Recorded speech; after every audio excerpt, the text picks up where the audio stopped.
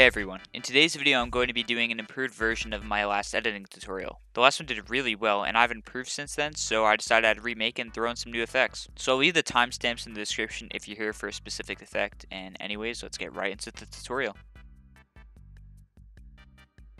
So the thing I wanted to start it with first is like these zoom and like sort of velocity effects. They're like very important specifically to Fearless's editing. So I'll just give an example of what one might look like here. And he's level 196, I can tell he qualified. So now I'm going to show you how to make this. Just to give a quick example, I'm just going to delete these right here. So what I did was I keyframed these default keyframes right here. I went all the way to the end here, and then I scaled it up, and then I positioned it to where I wanted it to be, which, for example, would just be like right here. And then what I did next was I went back a little bit here, and I pressed these two buttons right here, selected these, and then dragged them way closer over here to my starting keyframes. I also added a little bit of a shake here, but I'm going to get into these settings later, so if you want to make this exactly, you'll follow some settings later. So now if you play this out, and he's level 196, I can tell he qualified. You can see it looks exactly the same as mine. Another thing that he does that you might want to replicate is if you select all of these, go in this menu, and then just select one of these. I usually use ease in. And then basically you just use this editor right here, which if it's not there for you, then you're just going to want to press this arrow for the drop down menu, and then you're just going to want to edit these. Like I usually drag these forward, which basically means that it'll just be the fastest at this part, and then it'll slow down gradually. Basically it'll look like this. And he's level 196. So you might see like a black bar here, and that's probably because these two graphs are not scaling up at like the same rate. So the reason for the black bar may be that the positioning is going faster than the scaling, and it's already trying to position more over to where my final keyframe is supposed to be, and the scaling's not there yet. So it hasn't scaled more to the left to get rid of that black bar. So you're probably just going to have to like edit like these like a little bit. You're going to have to screw with these. I can't really get it right now. It's a bit hard to do. Basically, you just play around with these until the black bar just goes away. So the next thing I want to go over is subtitles. So subtitles, they're actually like really easy. Last time what I did was I just said type it out and then just like keyframe the source text. But you're not going to be doing that this time, so don't keyframe the source text. All you're going to want to do is just type out text like I just did example number 1 here. And then to make it centered like this, what you're going to want to do is select it and then hold control. And then you can see that you have like that line there. You drag it along. So for example, just put it like right there where it was like before. Make sure your anchor point right here is in the middle. And then you're going to want to go over to this menu over here in the effect controls. Scroll down. So if you want to add like an outline or something, just check this stroke. I usually have mine at like 18. It'll look something like that. Anyways, if you want like a little like pop animation, these are what these keyframes are going to be. So I'll just play it out just so you can see what it'll look like. So first I keyframe the scale at 140, and then you move forward 4 frames, and then you're going to want to add 20 to that, and then you're going to want to move forward 3 frames, and then take off 5 from that, and then you'll get something that looks like this. So now these are going to be like a huge time saver for you. All you're going to want to do is hold Alt on your keyboard and then drag it forward, and then we'll just duplicate it. Just change the text, and then boom. See that they look pretty smooth. So these subtitles will save you like a lot of time, and they look actually like really good.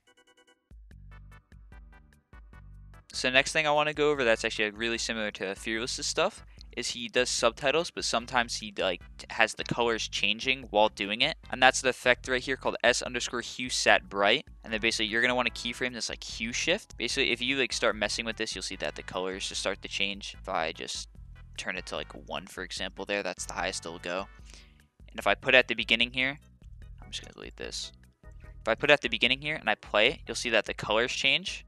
He does that a lot, but the thing is that he has like a different color on the fill. Like for example, if I just say it's like red, you can see now the fill color will also change. As this doesn't look exactly like his, he probably just like positions them in other places like towards the middle, and he does like other animation within stuff. And then he has like different colors, obviously, because he's not going to do something like that. But this is probably a way to like replicate that effect. So next thing I want to go over is shake effects. So I'll just play this little example. It might be kind of loud, so just turn down your volume if you have it like high. So basically it looks something like that. I also have like a scale effect, that doesn't really matter, but I'll just show you. This is S_shake right here, and I'll show you the settings to it. The amplitude is 0.2. The frequency is 64.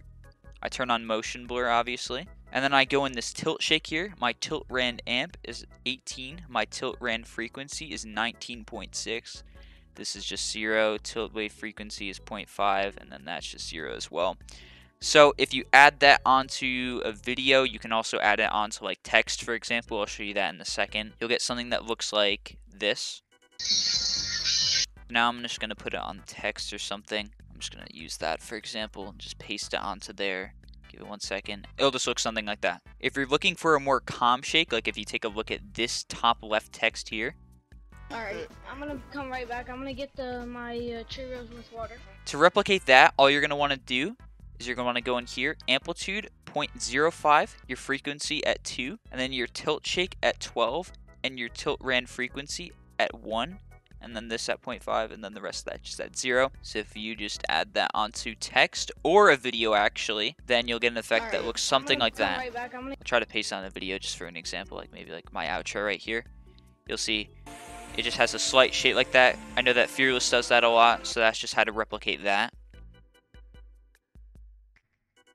So the next thing I want to go over is motion tracking. Motion tracking is actually like really simple. I'll just do an example right here. Just find something that you want to track, scale into it, just turn the size up, and then you're going to want to put it in the middle. So now you're going to want to keyframe the position, and then on your keyboard, you're going to want to click Shift, and then the right arrow key to go forward 5 frames. Then you're going to want to reposition that in the middle, and then just repeat that process. Just Shift, right arrow key, then just reposition it to the middle. So just keep on doing that. I'll just do like a sort of time lapse of this. So I'm just going to stop it right there. And then if you take a look at this, you can see that it's following this text right here. That's just how you motion track. It's pretty easy. It takes a little while, but looks good.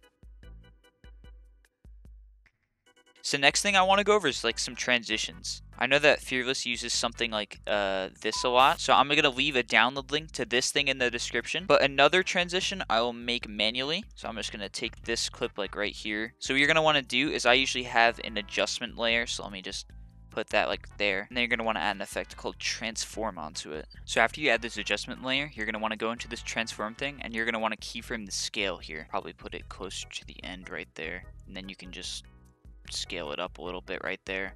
Probably put these closer together, put this closer to the end there. And then what you're going to want to do is you're going to want to uncheck this thing and then just turn that all the way up to 360. And if you give this a look, you can see at the ending it zooms in really fast with the motion blur, and it can actually transition really well into like text and stuff. Like if I were to add this over here, this was the old shake effect. Let me just like put that in the middle there, and then just play it from the beginning of this clip. You can see how it looks. You know, Roblox, they have Hello Neighbor. You can see it sort of transitions really well.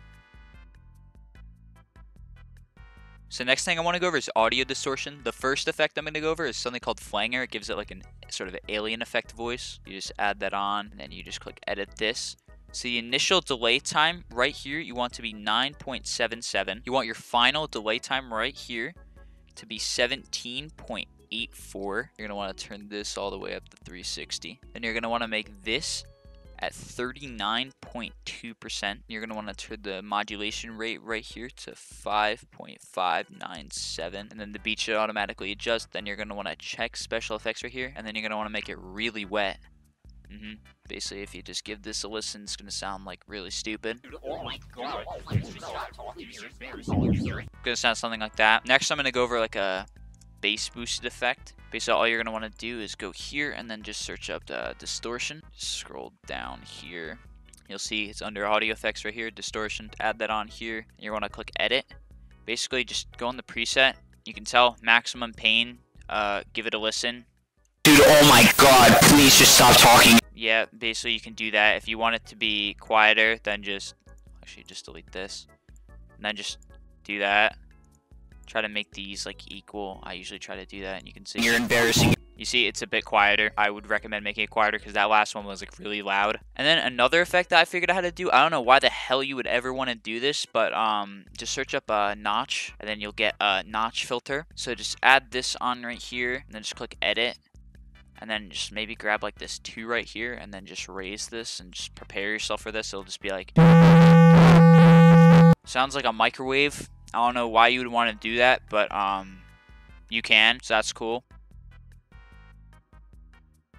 So next effect I'm going to go over is actually like really simple and really easy. Like all it is just type in tint and you just add that. It's black and white. I know Fearless does that a lot with like sort of like a rain effect over it.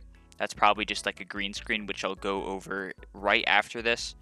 Basically what you can do with this is, I think he does this sometimes to give it a little color correction, but you can change the amount of the tint, and you can also change like these colors right here. Usually keep it at like black and white though. This is just for like a sad moment in the video. That's really easy. Now I'm going to go over green screening, and I'm just going to use an example on my outro right here. You can see that it's just a green screen here. You can do it with like literally anything. You can look up something green screen and you'll find it. So what you're going to want to do is you're going to want to search up Ultra Key. You're going to want to add that onto the video with the green screen, and then Key Color. Click on this eyedropper tool, and then click on the color, and then boom, just the green's gone. And then if you play it, Yeah. you can see that it plays and it's a green screen. So that's how that works. So next thing I want to go over is a fisheye effect. I know Fearless actually uses it a lot, and it's actually like really simple. What you're going to want to do is just search up fisheye, and you're going to get this effect called S_warp fisheye. Just add that onto your video. You're going to see that you get the fisheye. You're going to change like the center of like the XY. Basically you can change like the amount. Like that's a lot right there. Basically that's just how you do a simple fisheye like that. Probably other ways to do it, but this is like a really simple way that you can see. Yeah, you got like a fisheye right there. I know Fearless does that a lot, so that's basically how you do that. Next effect I want to go over, I'll show an example of it on screen. I know someone asked me about this before, and it was like a sort of screen bending effect, and I figured out how to do it, so I'm just going to share it with you guys here. So what you're going to want to do is just look up 1080, and then you're going to want to add this effect right here, and you're going to want to add it onto your video, and then you're going to want to play around with this curvature here. If you see, then you get like that screen bending thing, and if you saw it in the video, sort of did something like that. If you keep lowering the number, you can see that you get an effect that looks exactly like how his did. Okay, so basically for this editing pack, I included basically all of the background music I use in my videos, and I also threw in some sound effects that Ceeday uses. I put these all in a Google Drive. There will be a link in the description to check it out and download the stuff, so check that out. Anyways, that's it for the editing tutorial. If you liked it, then let me know by leaving a like. Definitely check out some of my other content. I do a bunch of Squads Field videos, and they're pretty funny. If you enjoyed, definitely subscribe for more. We're really close to 2,000 subscribers. Anyways, that's it, and I'll see you guys all in my next video. Bye.